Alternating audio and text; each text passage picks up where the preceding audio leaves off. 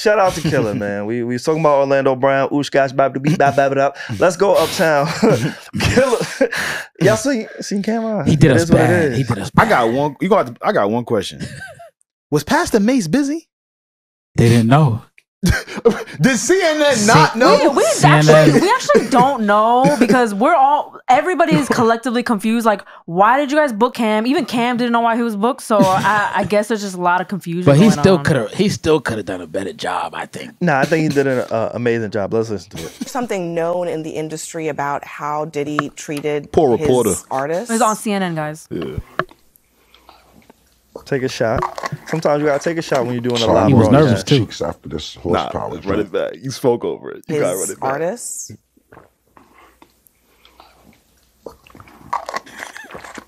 So I'm going to get some cheeks after this horsepower joint. Horsepower joint. I'm just going off what Mace said. Mace took me to Biggie. I don't really know Puffers like Mace know Puff. So I appreciate what Mace said. And of course, that's my brother. So if he felt that way, then he felt that way. I can't really tell you how Puff moves or anything like that. Mace may know better than me because he was signed to Puff. I wasn't. Right. But my show does come on at 8 a.m. Eastern on YouTube. It's called It Is What It Is. And y'all make sure y'all check it out. I mean, I might get some more information out of Mace from there. But for me to tell you how Puff act and all that, I don't know. I never was signed to him. Yeah. What about the industry in general? I mean, so many people have pointed out that Diddy couldn't get away with this stuff if there weren't a lot of people protecting him. Do you think that's the case? Who the talent agent for this joint? Like, you think I'll be sitting around watching what Diddy doing all this? I didn't know this was a Diddy joint that y'all invited me to. Yo, who booked me for this who joint? the fuck booked this shit? Like, what's we really doing? Like, what the I love fuck? Cam on live TV. I feel like this somebody isn't the first time. Man, I Box love office. Cam on live TV. He doesn't give a they fuck. had to want this. CNN, they wanted this moment. That's what I'm confused about. That's what a little bit of like the conversation has been. It's like, okay, so did Cam really not know that he was booked to talk about Diddy?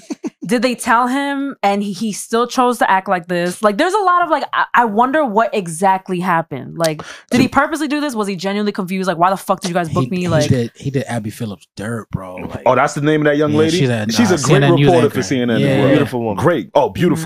This is what Jamel Hill says on Twitter. So something ain't adding up. I've done CNN hundreds of times, including the Abby show. Before every single appearance, a producer tells me or someone on my team what my segment is about and the types of questions that'll be asked. If you aren't a regular, the producers typically insist on a pre-interview, either with you or someone on your team who relays your talking points. So one, either a producer didn't tell him or his team what kind of question he was going to be asked, or two, a producer told him or someone on his team and he purposely decided to use this opportunity as a publicity stunt. I will say this, man, I ain't mad at no nigga plugging his business anyway. when I heard that, I respected. He was like, by the way, my show, it is what it is. It is what it is. It's pink, 8 even a.m. even that pink horsepower. Fellas, you know. You tried that shit? Yo, I ain't gonna lie. The pink horse? I tried the blue joint, but I They ain't got blue horsepower? Yeah, they got the blue joint. Them niggas from Harlem, yeah, they got some. I got you. I didn't know that. But Heisenberg. Yo, me, I got you, bro. This nigga be funny. Yo, Regi. Yeah. I know. Yeah. I didn't say nothing. Reggie was at Y'all disappointment. spoke. I'm not saying nothing. You said I know. Oh, no. I know what you know. I know. You don't gotta explain it. I know what you know. I know what you know. Guys, I'm a virgin. They're not talking about me, okay? Y'all know I be doing that semen retention, so For sure. I just hit some of that horsepower just to see If it still works. where my body would fit. Yeah. Oh man, Yeah, you got the BMW and shit, horsepower. You gotta go. You gotta go full throttle. Wow, my blood was rushing off No, that and shit. he said, Wow. I'm about to get some cheeks after this on CNN. On CNN. That was But as bold. he should, like, I respect I that. love that because bro, it's be nah. your authentic self. Be you at all times. One of the things No. I always tell this story, a few years ago, straight out of college, I got an opportunity to work in a very corporate environment. Yeah. I didn't want to do that. I turned it down. I turned down a lot of money at that time to like be myself. I wanted to be able to wear a hat. Alex, you wear sweatpants to your job. I do. That is a luxury. That is a blessing. You don't have to conform to who it is they want you to be. So when you ask me on your platform, I'm gonna be me. I'm gonna be me. No. Fuck y'all motherfuckers. Like, No. I think Oh, what you I want to gosh. hear what you. Oosh gosh baba to be bop bop bop nigga go. He's like, he's a representative of us and he should have been more proud. I'm yeah, let me hear saying. what you say. All right, so you gotta understand the moment that you're in, right? Right. for whatever reason, Mace wasn't available, but now you're standing proxy for the situation, right? You got to understand that you're representing more than yourself. It can't just be about me. The whole, like for that in that moment, it can't just be about. Show. Then you don't know Cam. I know. I've understood and I know Cam I in terms of like who he is, but at the same time, you're representing black people. Nah. On CNN. He's not. That's not the time. Well, if he's not his podcast, it is what it is. Bro. People don't care about that. People are only seeing him. He can't be like the one person to represent like all black men and how they feel about it. So he's just like, so you then know, don't take the interview. But he also did say like, yo, I don't support what Diddy was doing in that video. Like, it's disgusting. Like, he started off by saying, I saw the video, I don't support it, but yo, check out my show.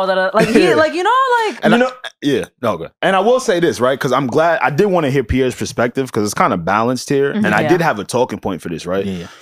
It's really surrounding how tricky maturation is in hip hop. Because a lot of people are like, yo, Cam still acts like this. Stay with me, right? I love it. Especially with how some rappers are introduced to us. Right? Like, come on, we know Cam from being Cam, Dipset, Paid in Full, Rico, all that fly shit, fly nigga shit, gangster shit. Talking Harlem, talking player, talking fly, right? And then Diddy. Right, and I don't want to group Cam and Diddy. I'm sure they didn't do the same types of things here. But again, back to maturation in hip hop, right? Like, I think it is very hard for some of these people in hip hop, some of these men at least in hip hop, to find a cool kind of way to mature correctly. And I don't think they know how to gauge it. Or Cam, for instance, right? I think if we see Cam go conscious, oh my God, it's not going to bode well for him. I disagree with that. I would love to hear why. Because even when he's on, you think niggas it is from what it is. Harlem want to hear that? I mean, in Cam, it could work both ways. Real quick, I'm listening. In Cam's instance, right? I think CNN, the powers that be, they selected Cam for a reason, right? No, legit. You're right. Like, they selected him for a reason. They tried to use him. And so to see him use the opportunity to be like, nigga, fuck, like, this is what I do. I do a ton of positive things. I got a co-host on the show, and Stat Baby, right? Stat Baby, 22-year-old. She started working on our show straight out of college. She's changed her life. She's just one example of some of the positivity that I'm doing as Cameron. Why don't y'all ever highlight that shit? But instead, y'all want to put me on y'all platform. Y'all want to put me on national TV when we talking about Diddy and his nasty shit. Like, y'all don't call me when it's time for me to put on or be a representative for positivity. So I'm going to give y'all me at all times. It's a very good point. But at the same time that he plugged his Pink Horsepower, he could have plugged all that. There's an art to... He did. He said, I don't condone anything that motherfucker is doing. Right. I'm okay. But so what else could he unplug? What I'm saying is, this morning, he came out and said, hey, like, exactly what you said. They always ask me to say these things and never really about what I do. Cool. I understand that. Put him back into CNN last night. You were there, or at the time of this recording, it was last night. You were there. In the midst of the interview, there's a way to plug in what it is that you want to do. So if he's saying now, hey, I wanted to plug in all the positive stuff that I do, he could have done that. Yeah, you're saying he could have just but very well done that. He chose to plug Pink But they kept asking out Diddy, you tried to use me in a moment as a figurehead. You tried to use me as a mouthpiece. You tried to use me as a soundbite because you know what? Y'all called me because my podcast is so successful. If I was just another nigga from that era, and I don't want to say any names, but there's a lot of people from Cam's era. Cam, he's been around since the 90s till now. There's a lot of people who they probably could have called who may not be as relevant. The reason y'all called me is because somebody on your team said, oh, Cameron, rapper, 90s, correlation with Diddy, works with Mace. Y'all called me to be very strategic and specific to have me on your platform. So now that I'm on here, y'all are trying to use me for a clip. Y'all are trying to use me to speak out against somebody who I may have a relationship, or even if y'all don't think I have a relationship with, y'all know for a fact my co-host, one of my mans, Mace, who I do a podcast with, he has a direct conversation or a direct relationship with Diddy. So y'all are calling me for a reason. But still, though, like there's a way he could have. I just have a quick question. So if CNN really did want to say, like, Harlem Association, he's a rapper, whatever, and they wanted a rapper to come on the show and talk about it, are they wrong for asking Cam, like, yo, we want to have you on the show to talk about this? I don't think they're wrong. I was just I'm just asking. I was just about to bring that up, Reggie. See, Pierre, you're isolating this moment, right? For sure, yeah. I'm over here asking you, like, do you think it's easier for a person like a Jadakiss to mature in hip hop than a Cameron, right? Like, I could see how, like, a low key type, like we saw Jadakiss turn up for Diddy, Right. the irony in there, right? Yeah. But again, he turned up because he had a reason why, and we wouldn't necessarily call that immaturity at that time, even though he said he wanted to throw a fridge on that nigga head. I would side with you Yeah. if I've never seen Cam be mature. I've seen Cam be able to be mature. But that's the thing, though. I'm talking about the maturation process as a whole, bro. Okay. You get what I'm saying? So, like, again, we know who Cameron is. The producers at CNN know who Cameron is. What does that mean? It means, like, you're right. We've seen moments of him being mature, but what have we seen more of? Him being like that Him being on Cam. national television. Right. So again, it just made me think about, like, damn, like, what is the proper way? I just feel like certain individuals have a tougher time finding a comfortable place to mature at. Honestly, without being looked at as weird or anything like that. I appreciate the authenticity, because there's a lot of people who get on certain platforms and can't be themselves. Yeah, it's a fact. So for him, and we see it the last however many decades, we've seen him get on Fox News. We've seen him now on CNN. We see him on his podcast. He is who he is. It is what it is.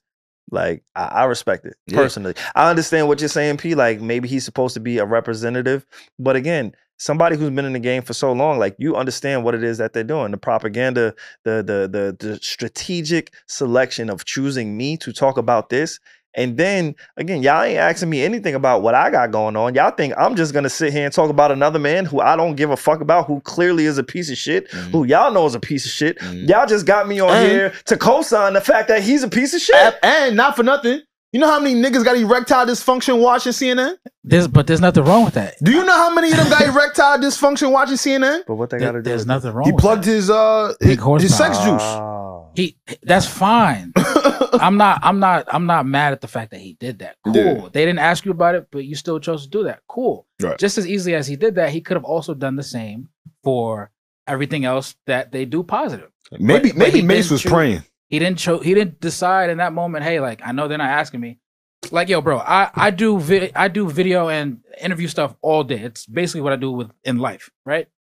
I've seen people be able to, and again, in maturity, be able to, hey, like, they didn't say this, but I'm gonna just say this in the flow of what I'm saying. I think that was mature.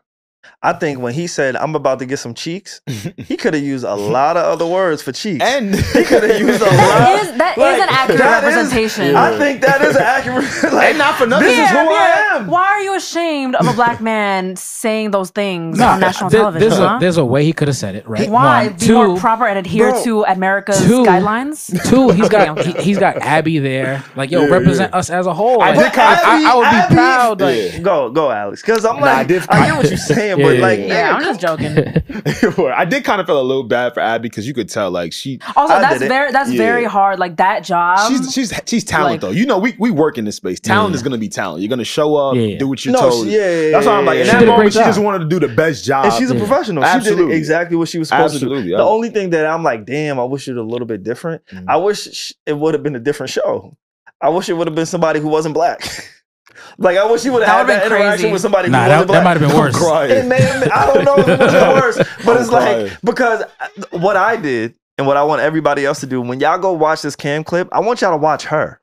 She's a professional. Stoic. She didn't break character. Facts. She didn't smirk. Yep. She didn't laugh. She didn't even acknowledge the fact that she knew the language that he was speaking. Yeah. Because as black people, we all know. We all. I don't give a fuck. And I'm gonna talk to everybody right now in black. Like, no matter how uptight you are, no matter how educated you are, no matter wherever you are, your status in life, we all got a cousin, an uncle, a friend who talks like that. Like who we talk.